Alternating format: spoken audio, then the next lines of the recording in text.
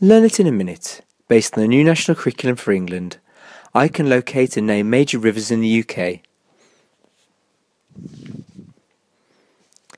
In our previous learning, we learnt about naming and identifying seas around Europe, and also we named countries which formed the United Kingdom.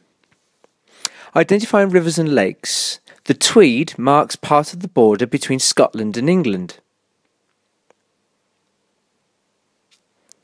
The River Thames flows through Oxford, Reading, Windsor and London. The River Severn is the longest British river. The Lake District is an area of mountains and lakes in England. The Clyde is the river of Glasgow. The River Wye marks part of the border between England and Wales. The Tamar marks most of the boundary between Devon and Cornwall.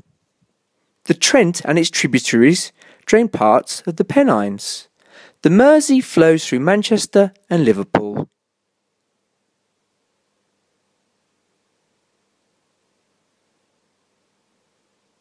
Great Ouse leads into Norfolk. Loch Ness is the largest loch or lake by volume. It's famous for Nessie. And Loch Ness is the largest lake in the British Isles.